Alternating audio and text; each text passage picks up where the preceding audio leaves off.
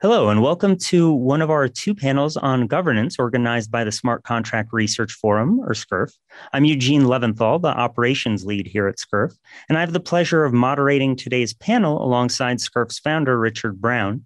And in the panel today, we're going to get into some theoretical questions surrounding governance in decentralized communities broadly and DAOs specifically. And I'm excited to have our panelists today. That's Professor Ellie Rennie, Josh Tan, who's a PhD candidate, Dr. Michael Zargham, and Professor Quinn DuPont.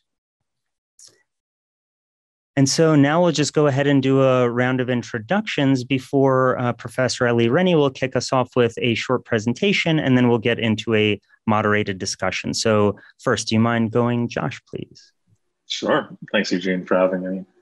Hi, everyone. I'm Josh. I'm a PhD student in computer science at the University of Oxford, where I'm really trained as a pure mathematician, but I also do a lot of research on online governance. In particular, I help run a research group called MetaGov, which does a lot of work developing standards and infrastructure for online communities and online governance, spanning the gamut from social networks to online games to, of course, the blockchain.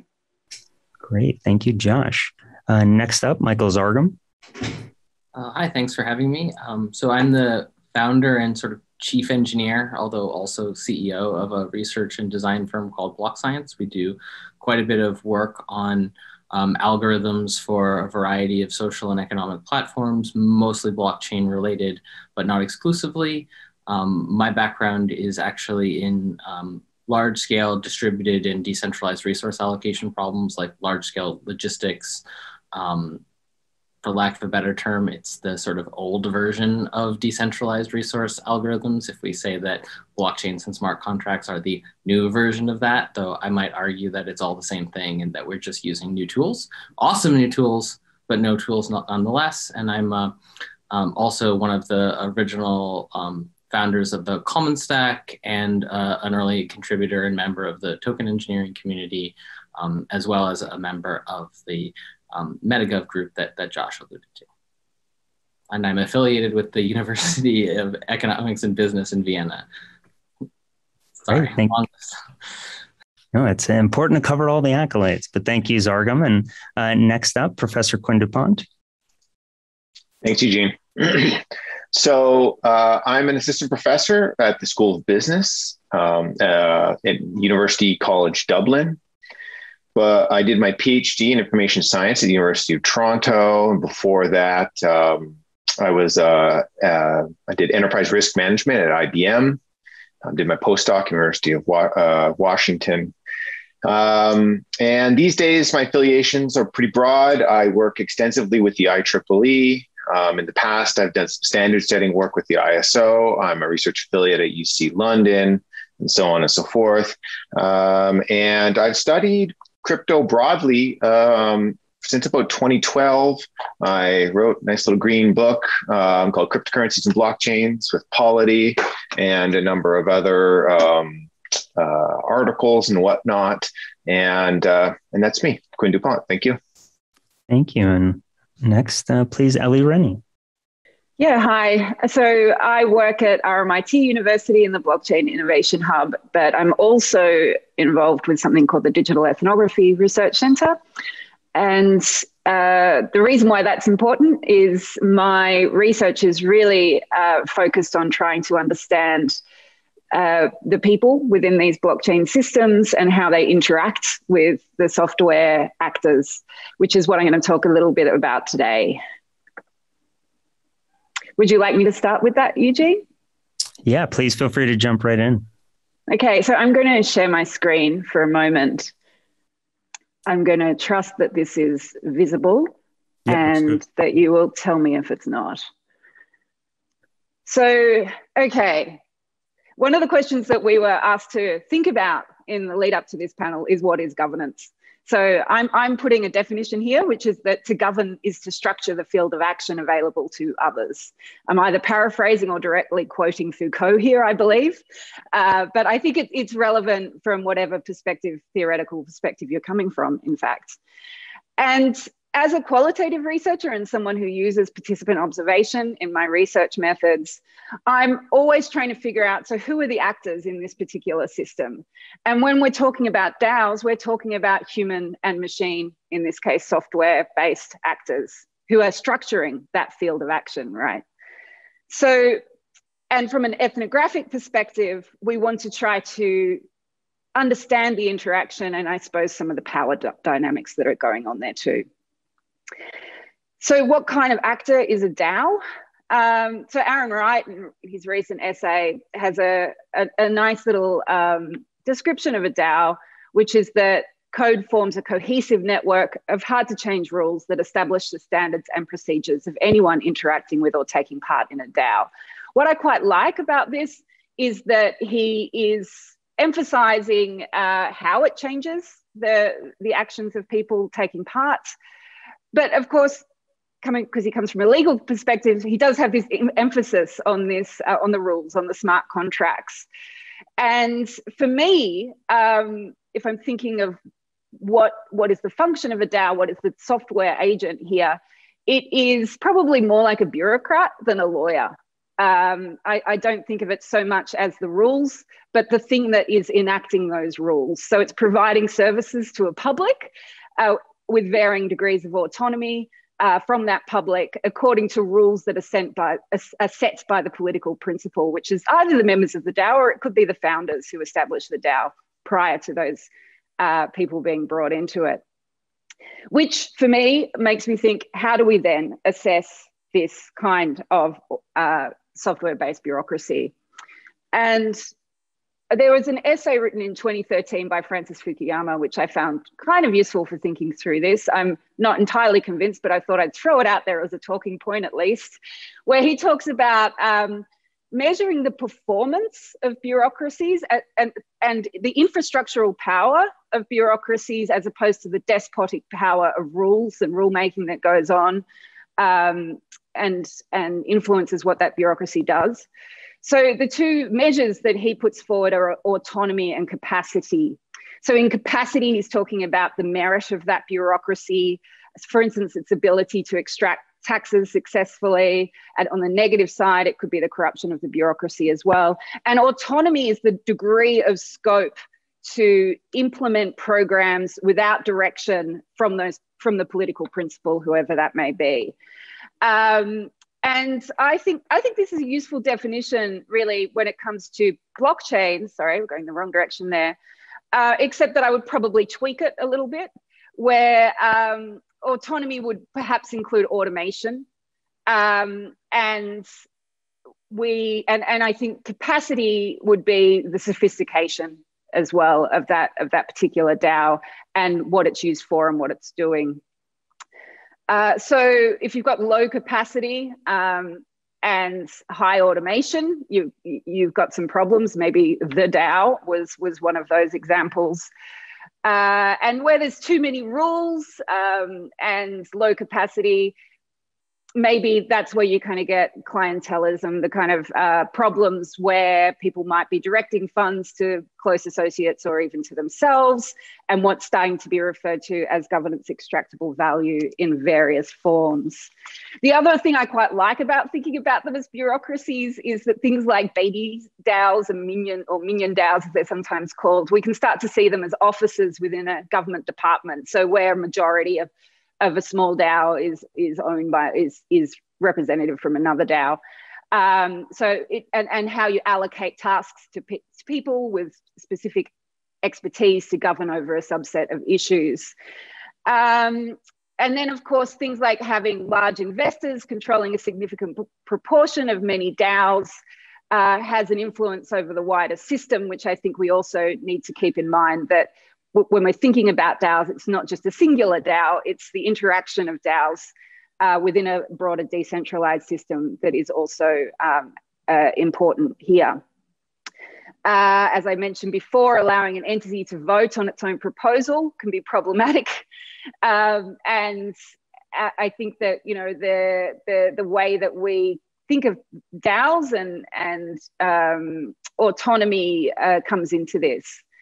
So, of course, automation is only good with a high degree of capacity. and we need to consider where we're automating particular processes and functions and services, the extent to which the tasks that are being carried out are suitable for that.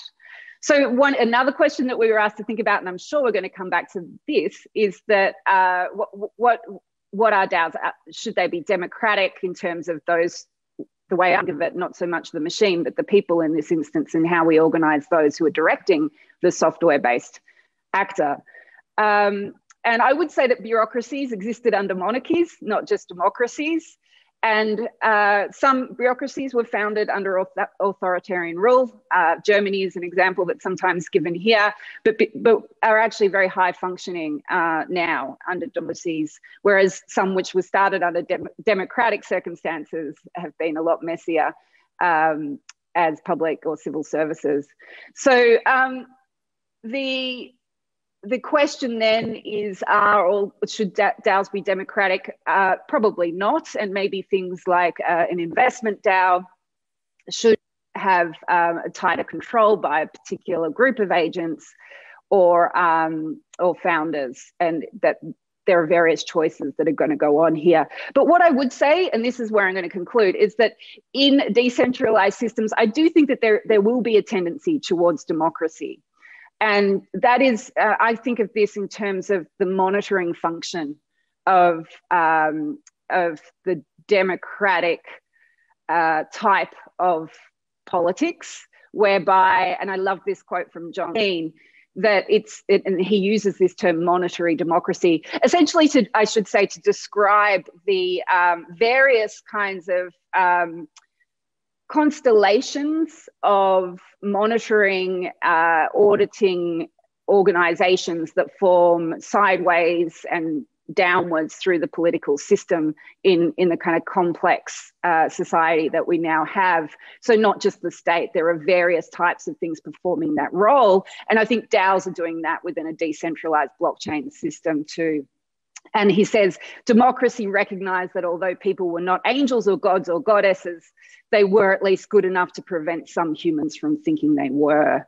And I think that what I love about that quote with respect to the conversation that we're about to have is that idea of monitoring, keeping check, and that this is the function of those of us who are within DAOs as members, influencing these bureaucratic software agents. So I'm going to leave it there, and everyone feel free to disagree with me or take this in an entirely different direction. That's great. Thank you so much for presenting there, Ellie. And yeah, feel free to close the share. But yeah, I know Zargam, I believe, wanted to respond with something on the democracy side to kick us off. Yeah, actually, it's really more of a clarifying discussion, because I think democracy is often a term used in this space, but I think we tend to take a maybe it's like narrow view of it in the context of certain, rituals or procedures. Like we think of democracy as being, identical to there's a voting process, when I would say it's kind of important to, given the context that Ellie provided, to think of it more as like a strong feedback loop between the sort of, let's just say, the governed and the decision-making that governs or structures the field. And so when we think about it in feedback loop terms, the monitoring concept becomes critical, but so too does just the fact that the feedback loop itself can be present and ineffectual or present and biased towards a certain subgroup. We talk about, wealth and plutocracy in this particular community. And I really want to take time to pause and say, like, democracy from a lived experience perspective is going to be more like feeling and actually having some way of feeding back information to the system in which you are participating. And so we don't necessarily need to say, it's democracy because it's voting. And in fact, sometimes it's voting and it's really not very democratic feeling. Quinn, I don't know if you wanted to jump in there. Yeah, I'd love to. So thanks also, Ellie, for kicking us off. I think that was really illustrative. And I'm really glad Zargam picked up so here's my take. So funnily enough, I start with Foucault as well when I think about conceptualizing governance. The other phrase he uses is it's conduct of conduct, but you have the slightly longer version there.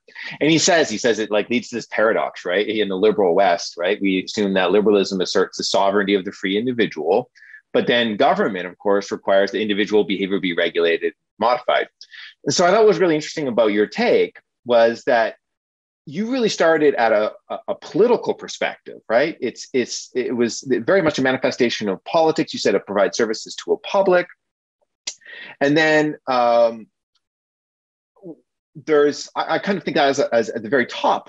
Then there's a level down, which is where I kind of conceptualize governance. And I think of it as really much more in organizational terms. So I think it's a form of decision-making specifically for dealing with collective action problems. And there I really pick up on the language of Elinor Ostrom and finding the place where at least good governance has an opportunity to chart the waters between a simple market and the problems that simple markets provide. Markets are great, but of course they lead to all sorts of abuses and inequality and so on and so forth. But of course, there's sophisticated markets, which we would want, and what things like DAOs could use. So neither a simple market nor centralized government, right? And so it's the in between. And then, of course, and this is where I'm so glad. I'd love to hear more from this argument, and maybe Josh as well. And then there's the level that's down below, furthermore, and that's mechanism. That's as a mechanism, right? So you got the political, some sort of organizational framing, and then you've got the mechanism, or maybe system, or whatever kind of term we want to use there. So I just as a reflection, as sort of seeing these different characterizations. I love somehow that we're on this Foucault kick, and I almost really want to go down it. But I'm gonna temper and be a little bit more humble, and go with something that I know a little bit more about. I guess like this idea of DAOs as a form of administration is kind of, I don't know, it strikes me as a little bit off, because I guess in my interactions with DAOs, I almost perceive them as a barrier to administration, or a barrier to proper administration, which is like, I have an organization and it's making decisions, and like in very few cases does the actual DAO infrastructure, the technical infrastructure that we call the DAO, i.e. the smart contract, which is just a piece of technology for administering collectively administering some sort of wallet, right? Actually comes into play in the actual organizational administration, right? Like, it glances off of that infrastructure, but like, it's just a piece of thing you have to check. It's like almost like a form you have to fill. So in that sense, yeah, okay, it's a piece of administration, but it's not like the administrator yet. I don't know. Maybe I'm giving more credit to administrators than is properly due. Maybe I'll just pose that there and question that definition of a DAO.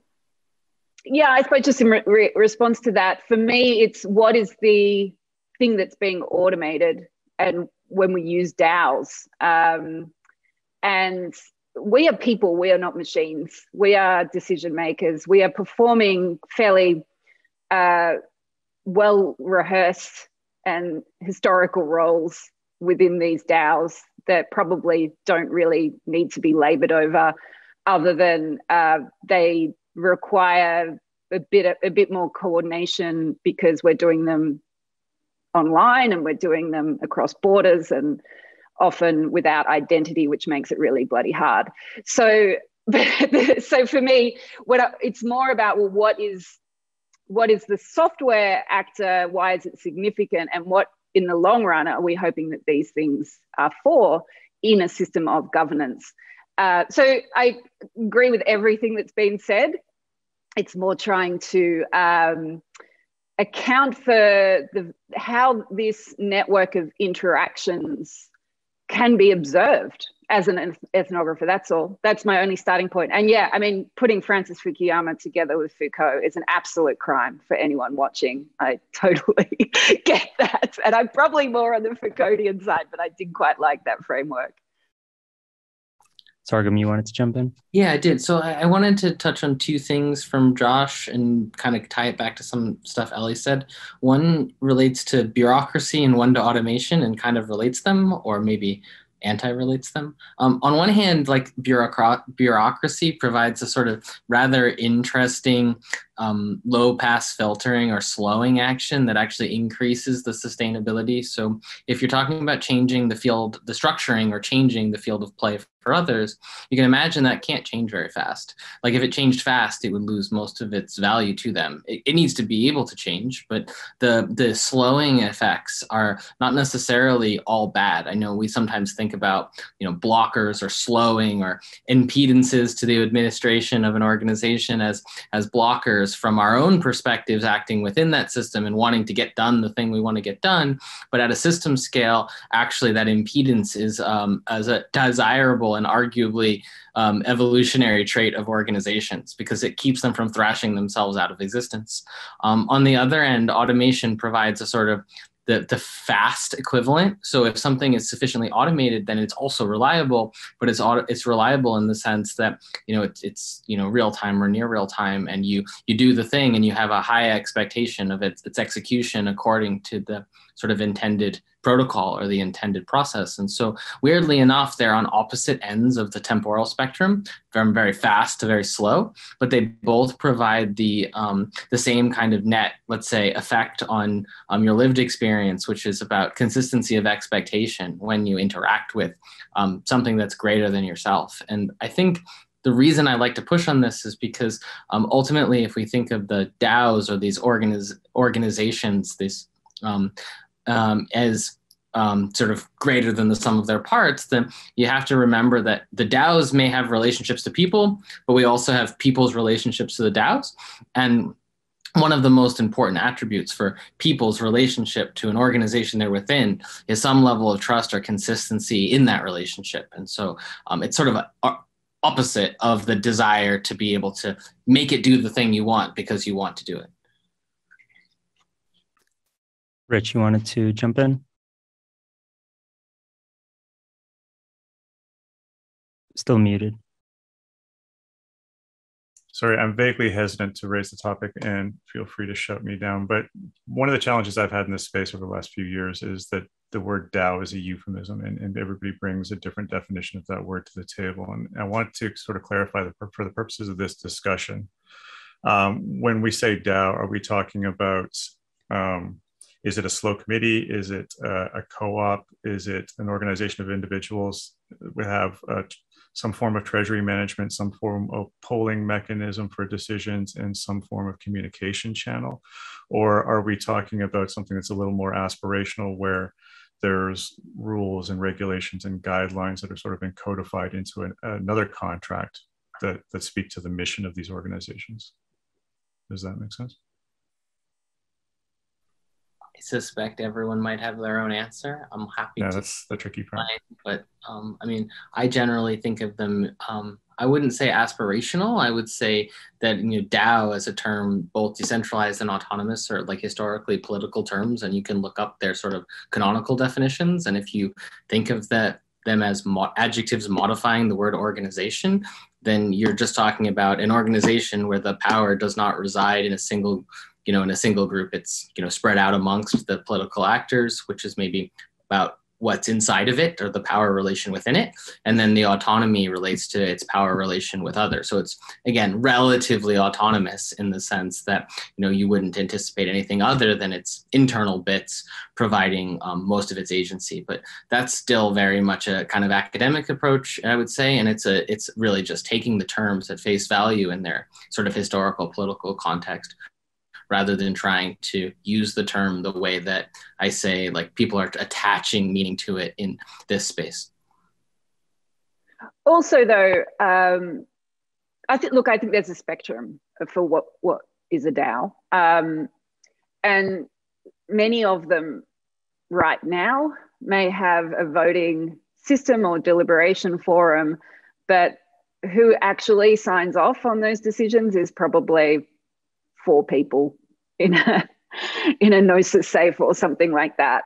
And therefore, I still think that they are DAOs, and we probably need better tools. And I think some are emerging around how to keep those particular power holders accountable. But yeah, I think the DAO is a system of of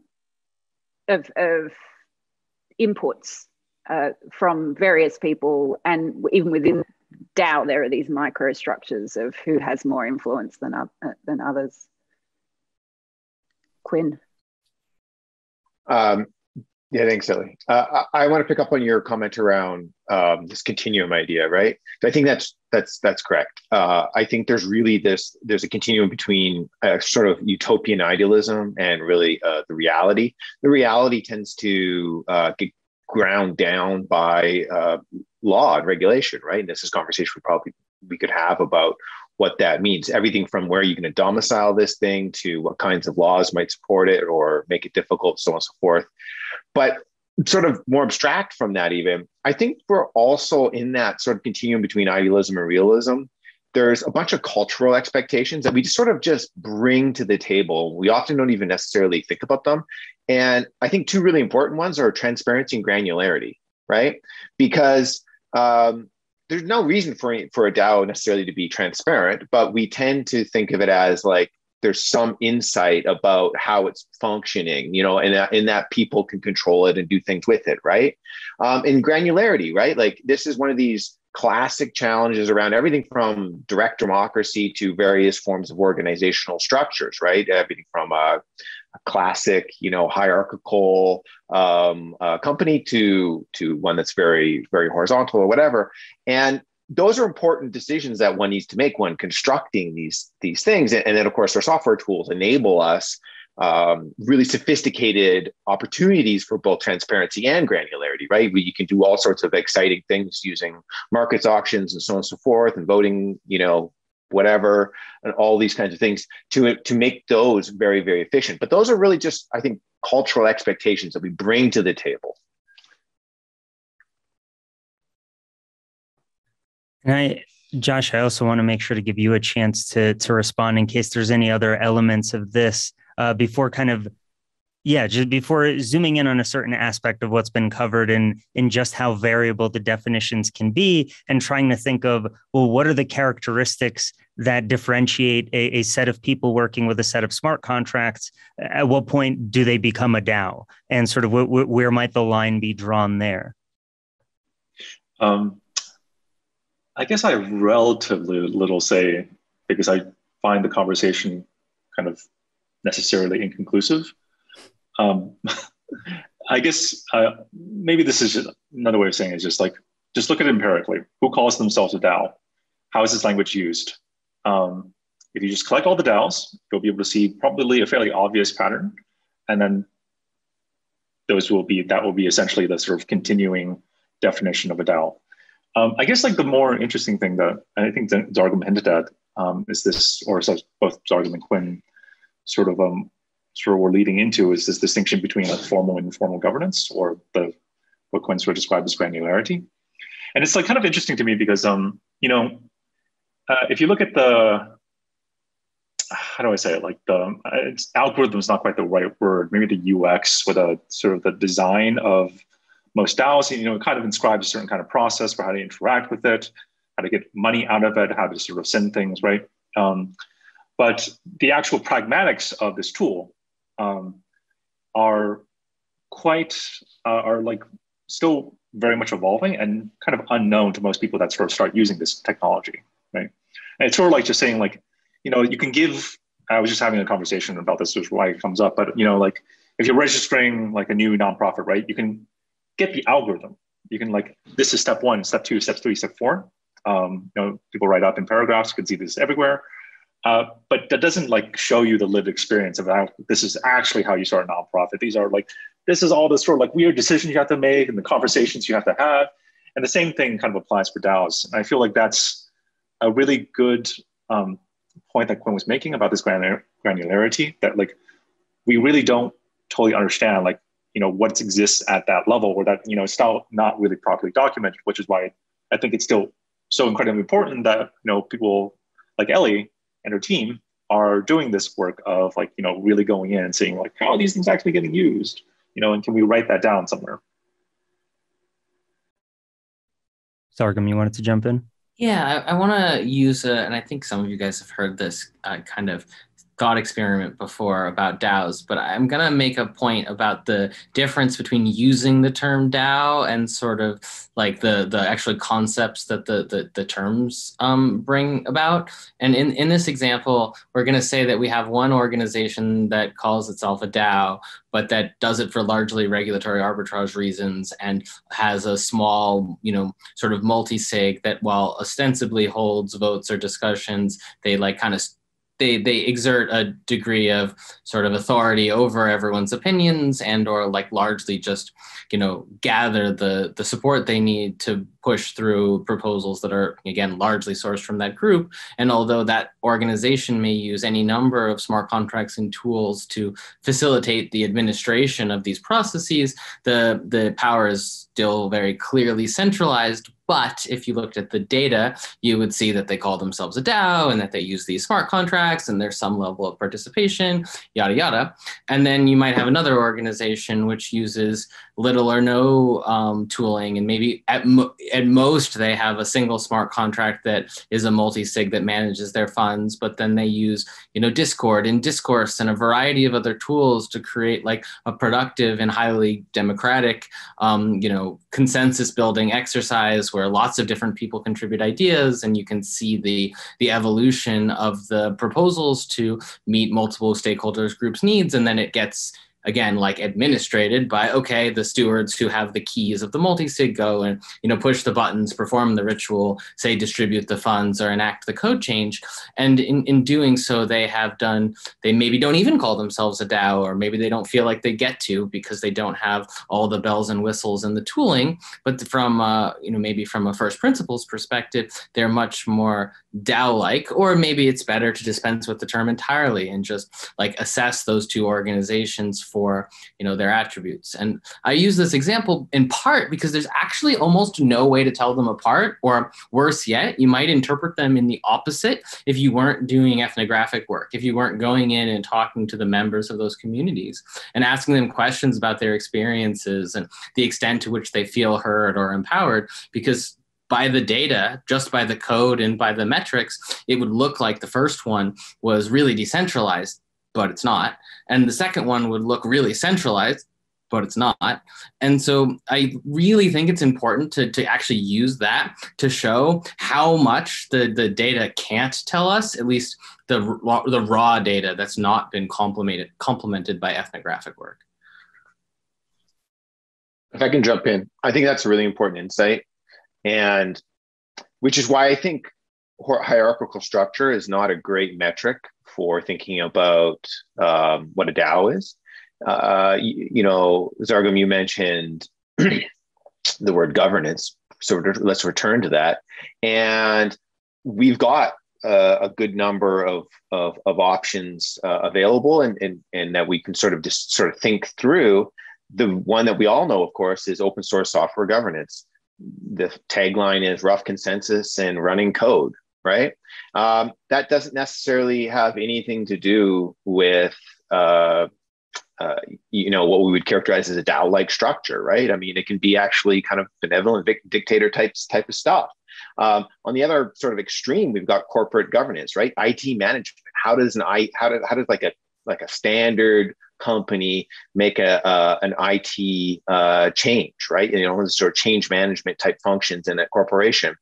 And so I think probably what the sort of important differentiator comes around how that governance itself functions, right? And how that consensus comes to be. And this goes to Zargham, you mentioned it, right? These are how these inputs get in onto the system. How is it? What kind of structures are they using there? And I think we have a relatively narrow range that do tend to be used today. They tend to be, well, broadly speaking, things that can be economic, really. And I want to take this opportunity to maybe quickly go around and clearly articulate what each individual is thinking when they use the term governance, because that itself is something that, as we've already heard in different contexts, can mean slightly different things. So it would be great to kind of just go around, whoever's willing to jump in first, and kind of give what they view as their working definition of governance, given the context of this conversation. I mean, I'm happy to. Sorry, Ellie, go ahead. No, go ahead, because you can. Mine's simple. I think I already said it. I think it's conduct of conduct, and I think specifically it has to do with decision making for collective action. I think because it's not about one person, right? It's governance. I mean, that's know thyself, right? So it's about a collective, and fundamentally, it's about how you come to make decisions. That's what I think. I agree with that, and it then becomes, well, is corporate governance all we need for this new form of organization? And my colleague Sinclair Davidson actually has quite a nice paper on this up on SSRN, arguing that corporate governance is sufficient. And I think in many instances, in many kinds of DAOs, it is probably sufficient. I think what we've all been also thinking about is what we've been calling informal governance, and the types of social coordination that go beyond rules and how important they are within these systems. So, and to me, that is also governance, but that is more how the rules that we create influence what we do and don't do, even outside of that formal structure. And that's very, very clear to see within blockchain communities, that they develop their own ways of working. And I think this becomes particularly important around issues such as expertise, and who not just who is voting, but who is taking the lead within particular areas of a DAO, and how I think, how do we then start to recognize that, encourage that where it works and where it's useful for that organization, or find ways of shedding light on processes that are less ideal, particularly where decisions are occurring behind closed doors in private Zoom calls, and then just pretending to be brought to the forum spontaneously in a democratic way. Josh, did you want to jump in? Oh, sure. I guess I can go first. So I thought I'd give a definition that hopefully will make Zargam proud. It's a little bit dynamical systemsy, but the rough motto, the short version of that is governance, kind of writ small, is about control. So like sort of changing the behavior of systems. And governance writ large, following what Quinn mentioning, is about collective action. But the kind of a way of thinking about this is that another way of sort of thinking about this is to say that governance writ small is really about the input-output behavior of systems, right? But governance writ large, when we talk about collective action, it's also about systems, but it's really about what we might think of like the local to global properties of systems.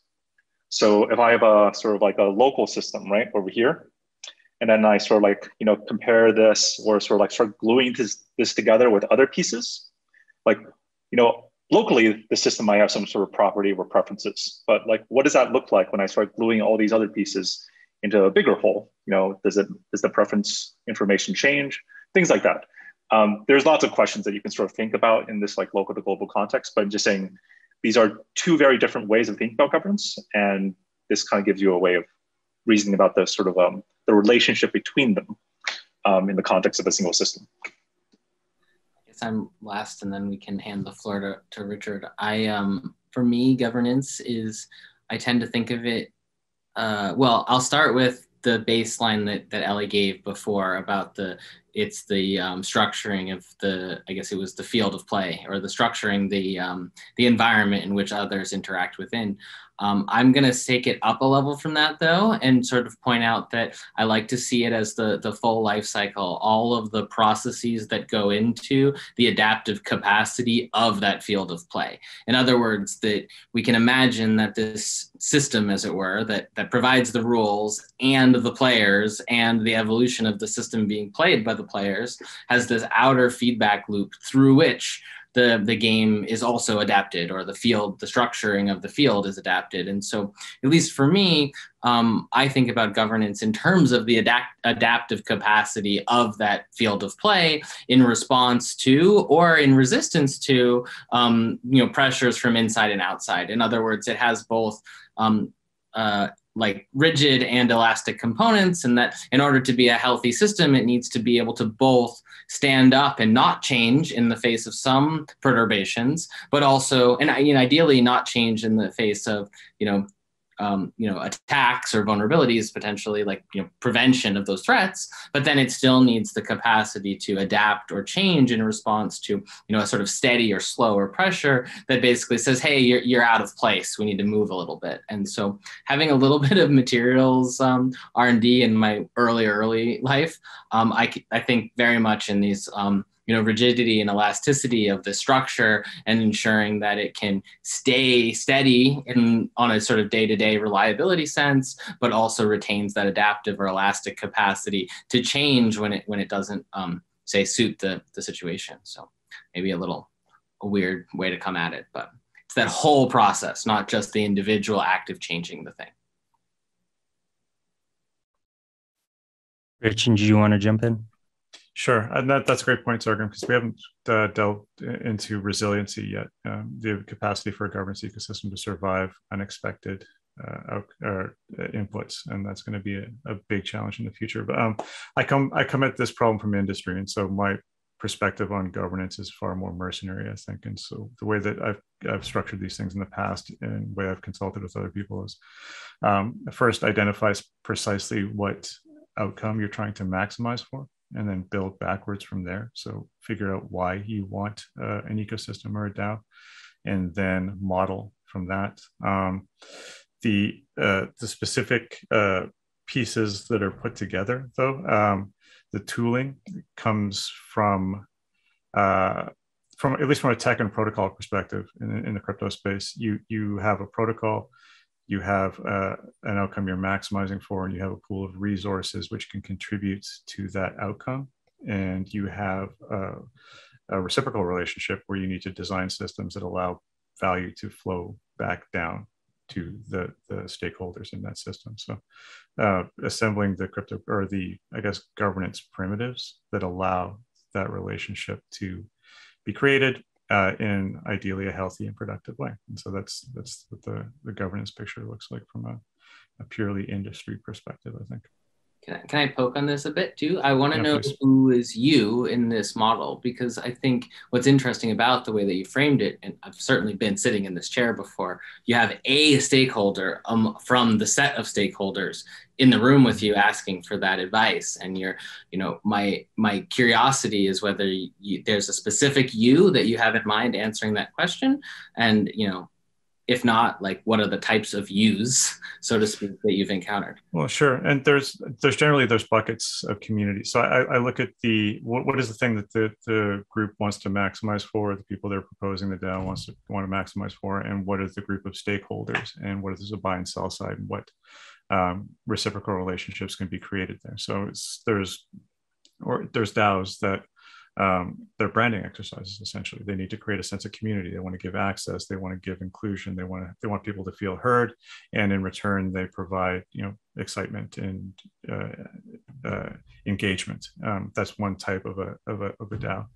There are DAOs that are specifically designed where the stakeholders are now the custodians of that environment, of that common mission, and they're responsible for being educated and holding equity, or holding tokens, holding stake in that ecosystem, and doing enough research to be able to manage it effectively. That's an entirely different DAO than an engagement DAO. And there's a whole host. It is a spectrum, and the spectrum is almost infinite. And there are other DAOs that are focused on lifestyle businesses, and how do we all just align on a basic goal? Anime fan site can be a DAO, people sharing a common interest and assigning responsibilities, providing value to that mission, and critically receiving value in return. And then once we establish what it is that the stakeholders want and what the organization wants and what their outcome they're trying to maximize for, then you begin to pick, okay, well, then you're going to need a voting system. You're going to need this type of communication. You need to determine consensus this way. You need to fight plutocracy, or you need to court plutocracy. The list goes on and on and on. Quinn, I saw you put your hand up first.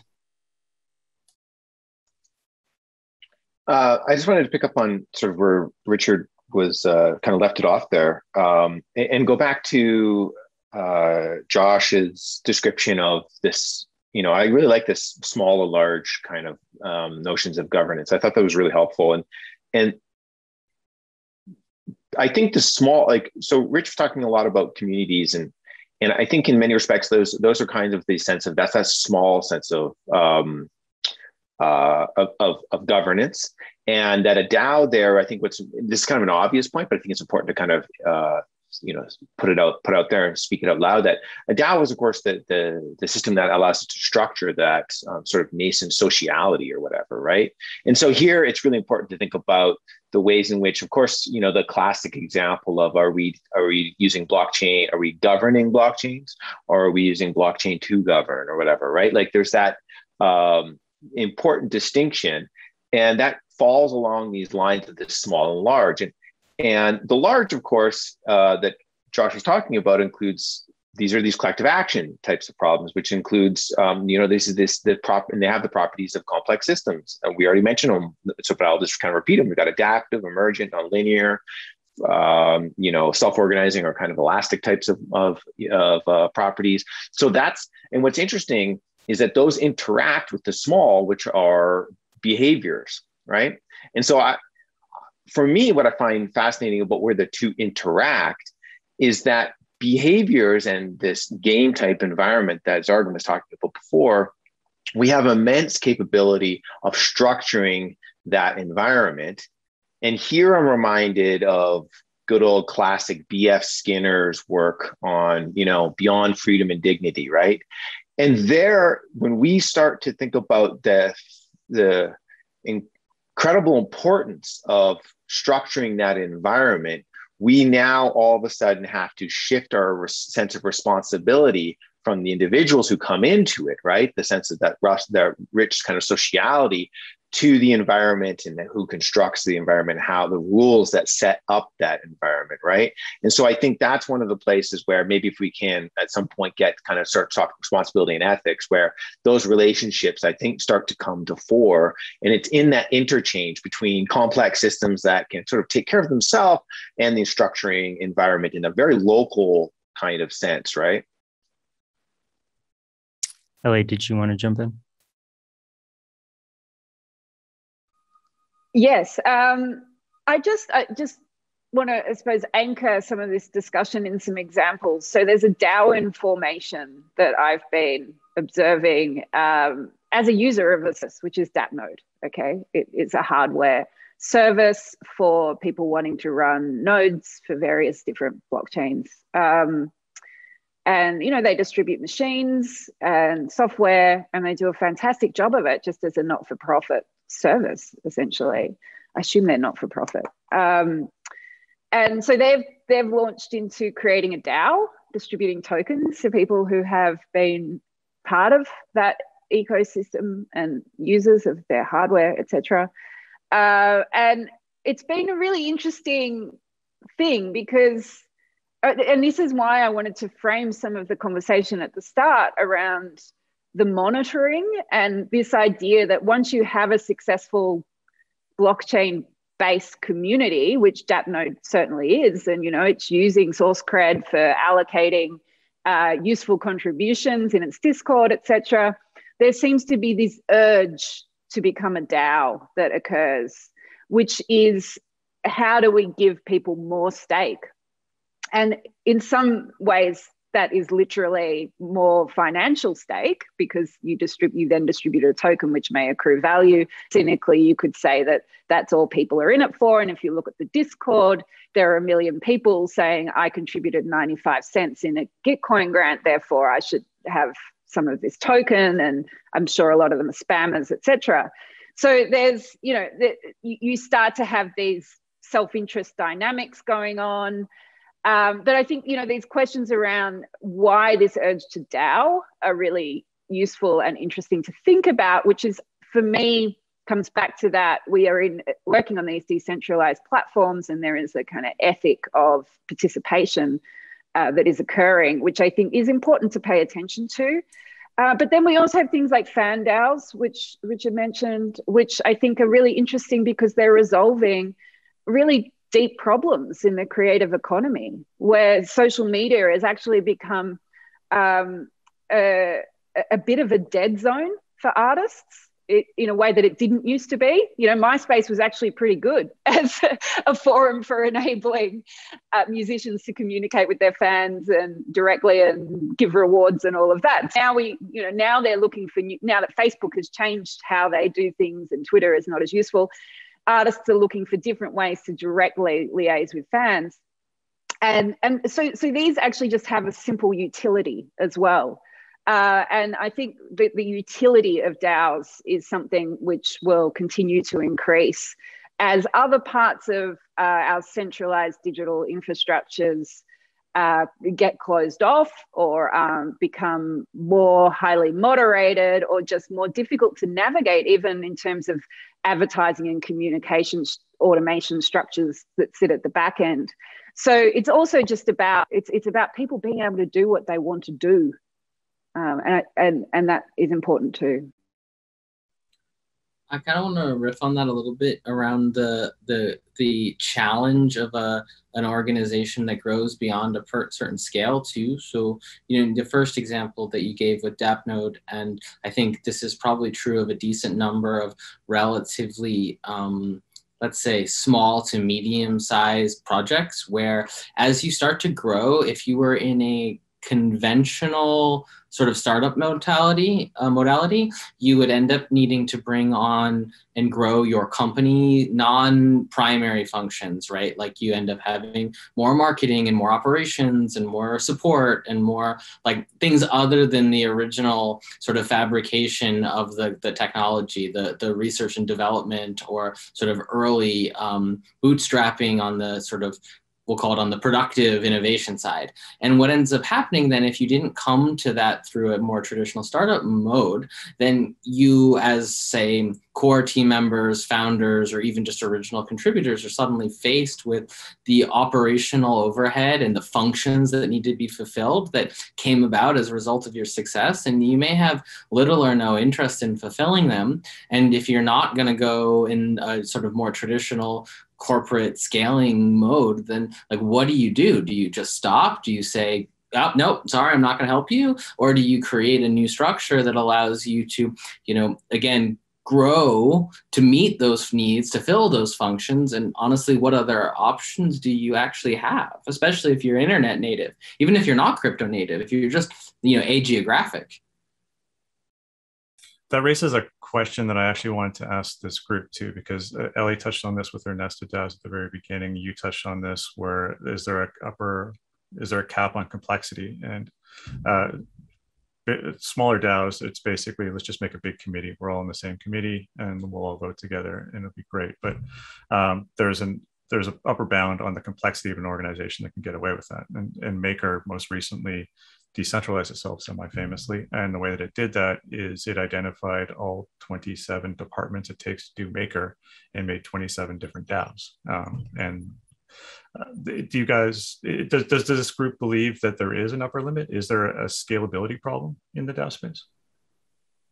In practice, or do you mean what you just described effectively amounts to a fractal kind of topology, or even ontology, depending on how you think about it. I don't see an issue with sort of infinite fractal scaling as long as there's subsidiarity amongst those things, but actually getting to the point where people can execute that kind of transition. I think just the knowledge, much less the experience to go through those kinds of transitions. I think more organizations will break down than succeed, at least in the near term, in an effort to go through that kind of transition.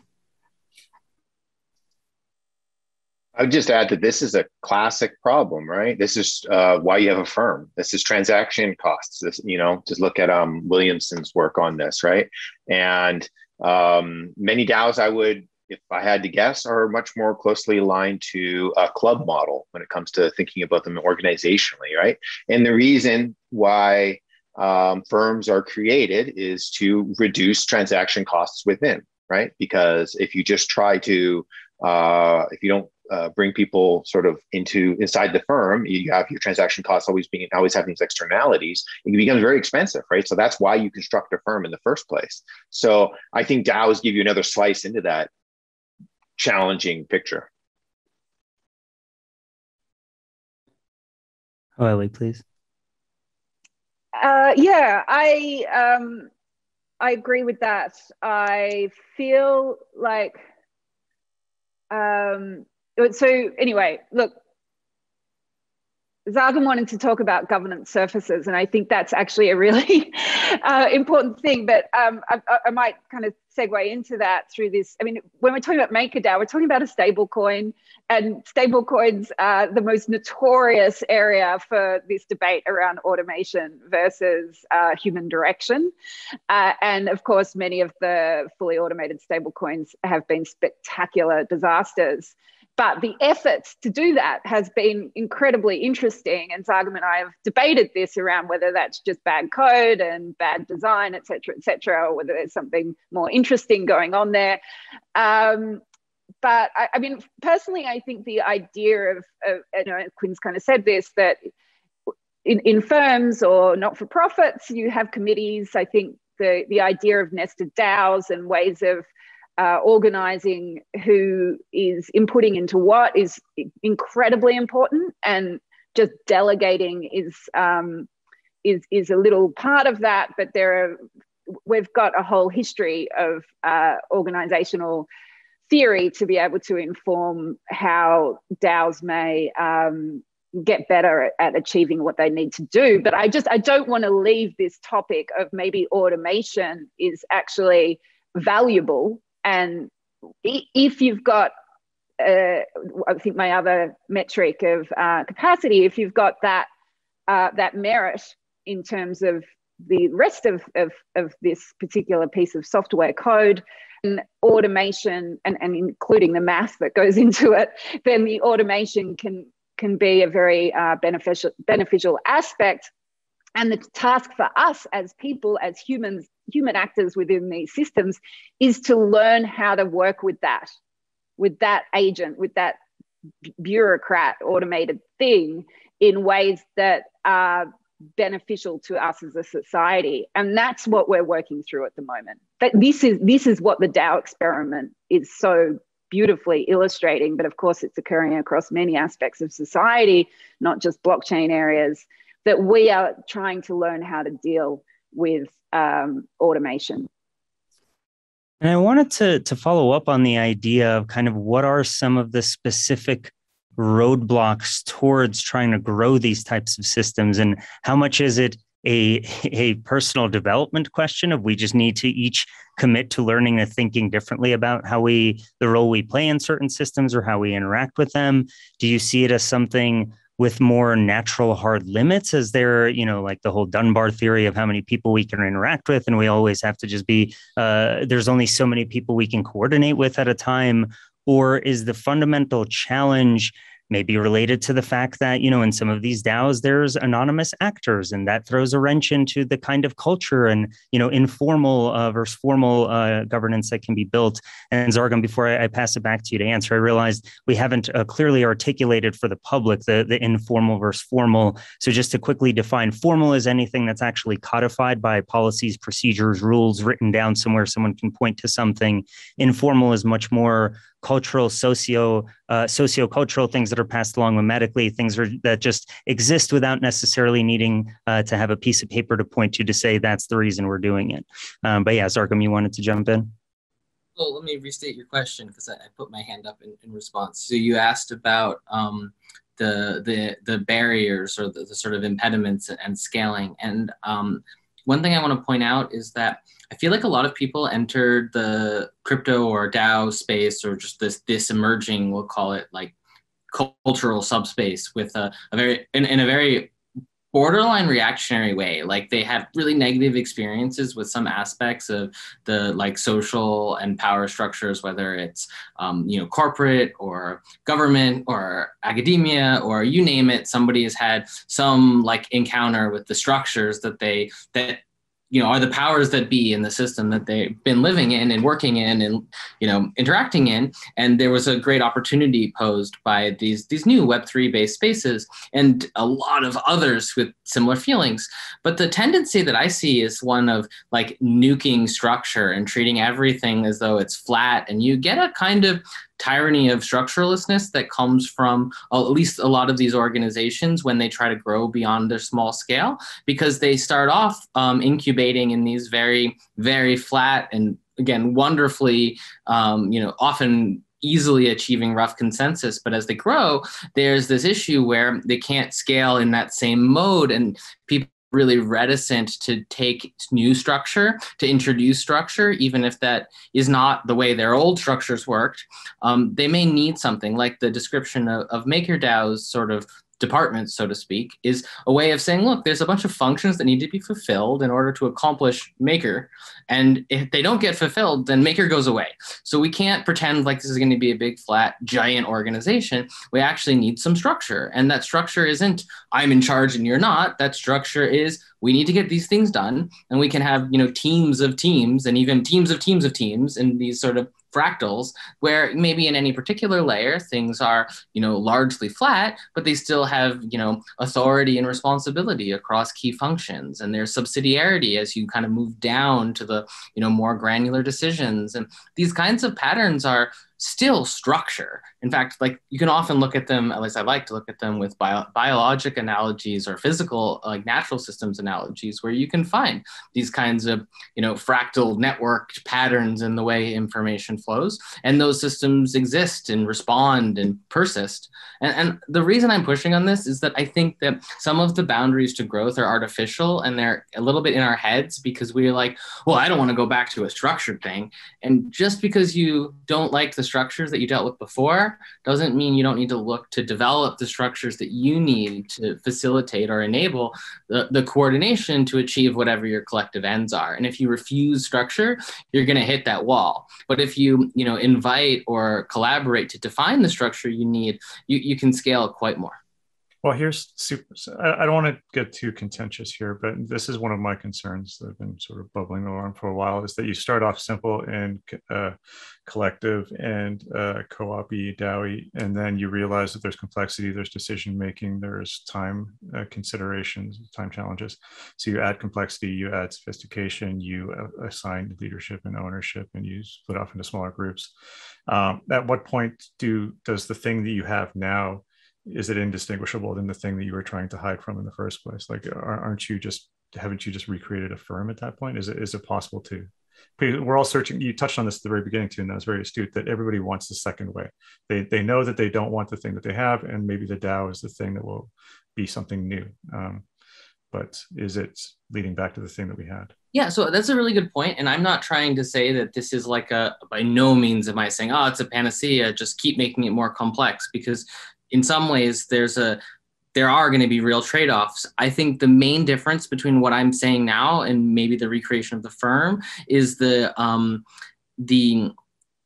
what I will call I don't know whether it's federalization is the right way to put it, or maybe it's really better thinking of it as like biologic mitosis. Most of the organizations that I work within, or the family of organizations of which I'm a contributor, are all like genetically related in the sense of contributors and code bases and people collaborating, but they actually share no shell, meaning there is no meta organization. There's actually only social networks between them. And I'm talking about Common Stack, Token Engineering Commons, the Token Engineering Academy, Block Science itself, the CAD open source project.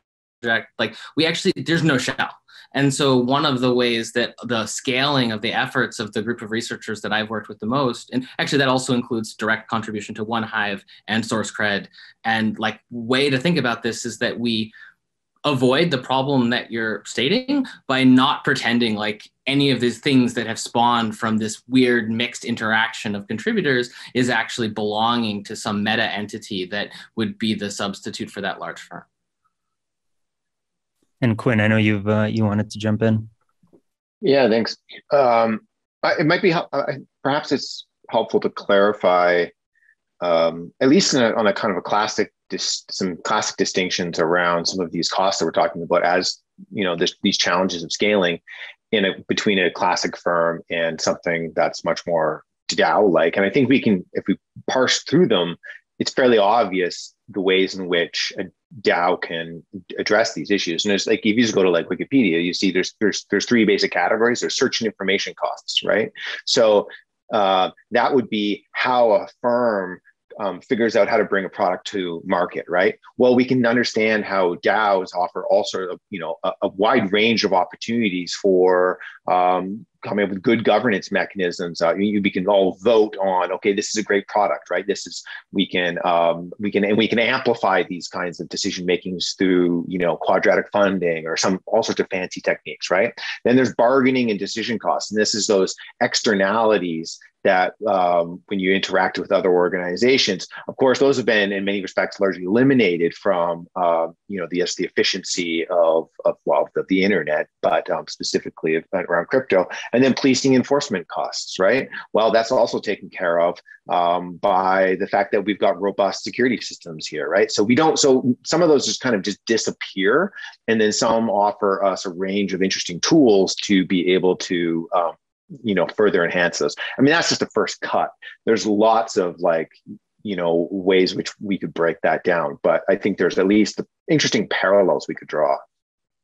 And Josh, before I hand it over to you, I do just want to flag that we're unfortunately coming up on time shortly. And I do have one question to kind of close out on, but first let's hear from Josh.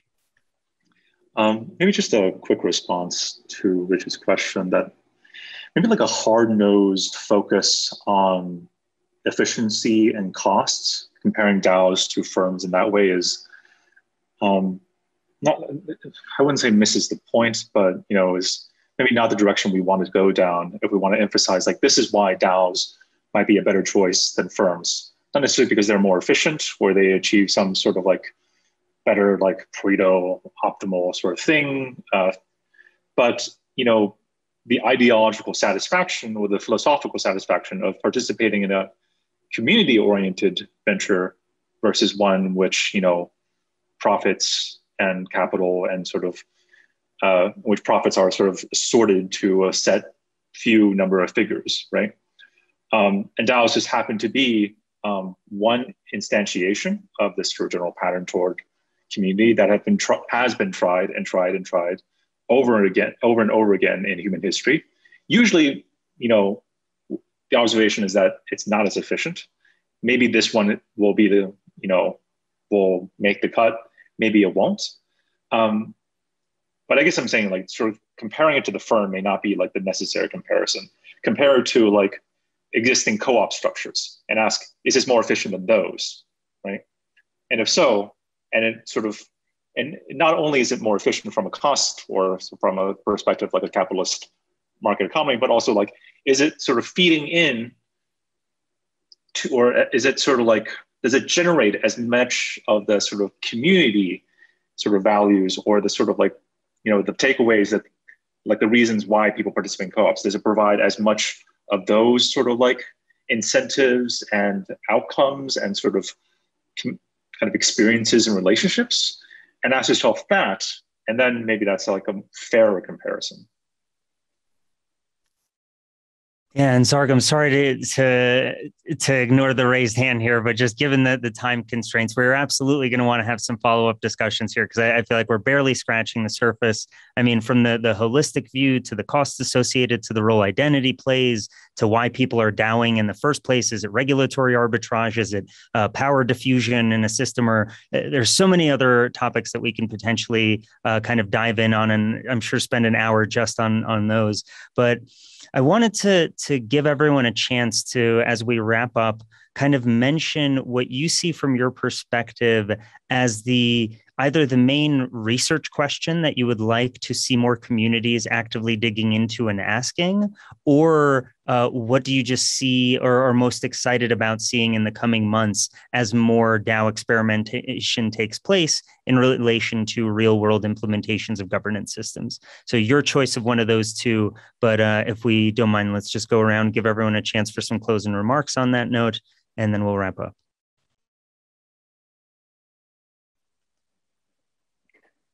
So one of the questions that you posed to us that we didn't get to, which I think I will take this opportunity to raise and talk to, that excites me, is just this question of what is ethics in DAOs. And I don't necessarily like to use the term ethics in this context, but the concept of minimizing harm is a really important one. And the old slogan, "Can't be evil," that I think, who was it? Who stole that one?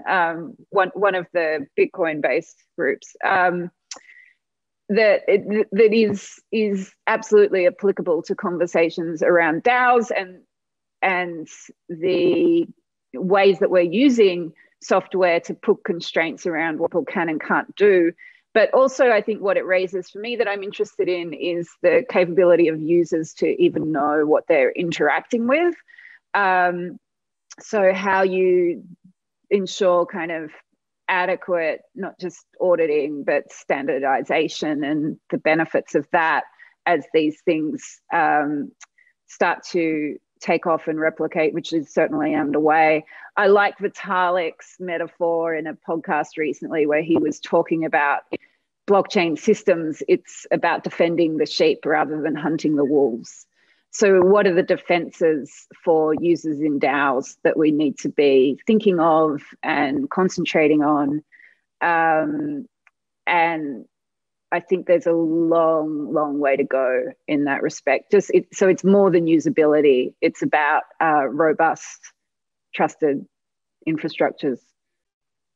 So I want to give my closing remarks to tag on from Ellie, because I'm coming from a large-scale resource allocation, cyber physical systems engineering background. I mean, these are the questions that we already ask with everything from, sort of power grids and transportation systems and like physical engineered infrastructures. And there's actually like an entire body, for better or worse, of historical effort to build and maintain and govern infrastructure. And I think what we're discovering, at least I'm discovering, is that these, digital socioeconomic infrastructures they're the same class of thing. They may have appeared in a way that we weren't expecting because they're not manufactured in physical space, but people rely on them. They both, create opportunities and expose vulnerabilities. Governance of them is minimizing those vulnerabilities. It's adapting to threats, repairing things when they break. It's the essence of them is, related to the patterns of behavior they support, and making sure that they're both viewed from the perspective of doing providing the benefits that they provide, but actually because they tend infrastructures, to be invisible and their attributes tend to be taken sort of for granted, it's extra important for the process of governance to be one of monitoring and maintenance and care and minimizing or mitigating vulnerabilities. And, I say this as someone who's formally trained as an engineer and who went through engineering ethics courses, which are way more practical than philosophical ethics courses. They come down to basically, don't build stuff that's going to hurt people. Don't build stuff that's going to help people hurt people. Actually, that's not the only way that it's phrased. I have a short article that goes over the actual tenets of engineering ethics, but to kind of riff off of Ellie, the nuts and bolts of it is that you're acting in the interest of the public good, and that you're putting that ahead of your personal interest, that of even the firm that you're working for, which for me stands in stark contrast to the corporate firm structures where fiduciary duty sort of rules. And so the engineering, like the traditional professional institution of engineering, provides us actually quite a lot of guidance. And so much so that I find myself sometimes like pulling out my textbooks and being like, here, look, this is how we govern infrastructure, even if it's not quite phrased in those words.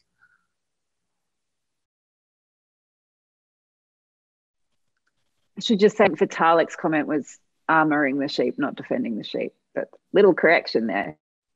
Same thing.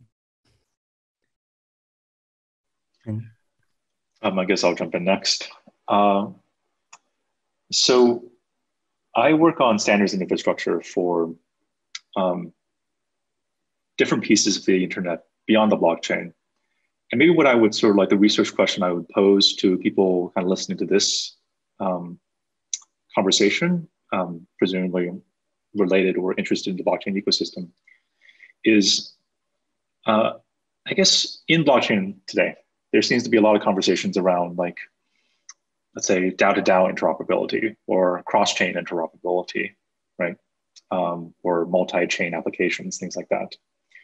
And as you're thinking about, interoperability in that context and sort of standards to support that, or sort of integrators, I maybe like one question I'd ask is, how do we support not only like DAO to DAO interop or chain to chain interop, but DAO to any other form of social organization that already exists on the internet is probably much more prevalent, much more dominant, right?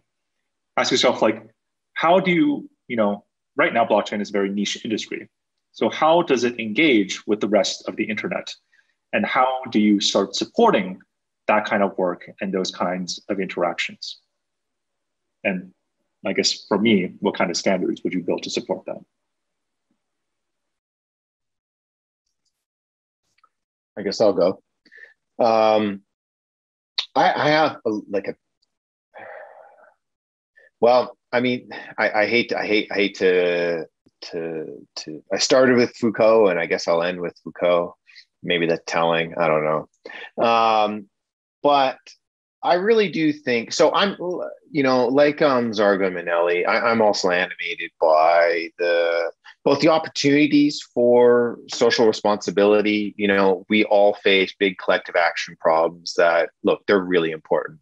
And I think that having DAOs and blockchain governance as a set of tools offers us really interesting opportunities. But the thing is, are we talking about governance, or are we talking about governmentality? Governmentality, classic Michel Foucault term, he describes it as, and I'm just going to read you a little passage. By governmentality, I understand the ensemble formed by institutions, procedures, analyses and reflections, calculations and tactics that allow the exercise of a very specific, albeit very complex power that has population as its target, political economy as its major form of knowledge, and apparatuses of security as its essential technical instrument. Sounds to me like we just described blockchain. So Michel Foucault does not say that this is bad or wrong or evil, but rather that it's dangerous. That's an important distinction. And I think that's one that is just really important to think about, that we're dealing with powerful, dangerous technologies here. They're not bad, but they're definitely dangerous.